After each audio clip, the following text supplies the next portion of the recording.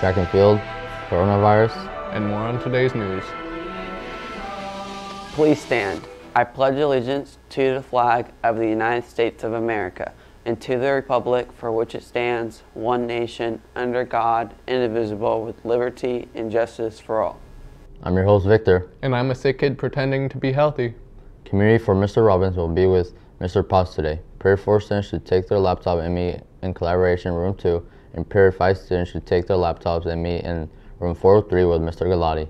For lunch today, in lines 1 and 2, country fried steak, 3 chicken strips, 4 rotini or French bread pizza, and 5 is closed today.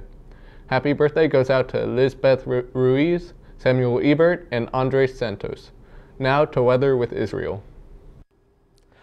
Thanks guys. For the weather today, it's going to be rainy. Today there will be at the high of 51 and the low of 38 degrees. And it'll be rainy all day. Make sure to bring your best rain gear for today. I'm Mr. Angeles Jr. Now back to your host. There's only one sports story today.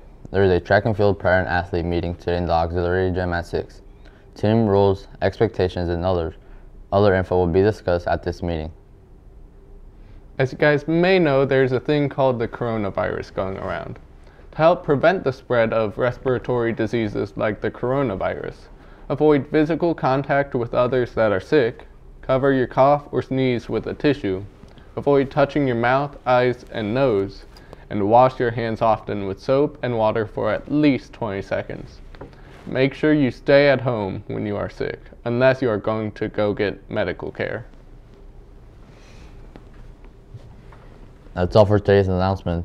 Make sure to subscribe to keep up with your latest FHS news.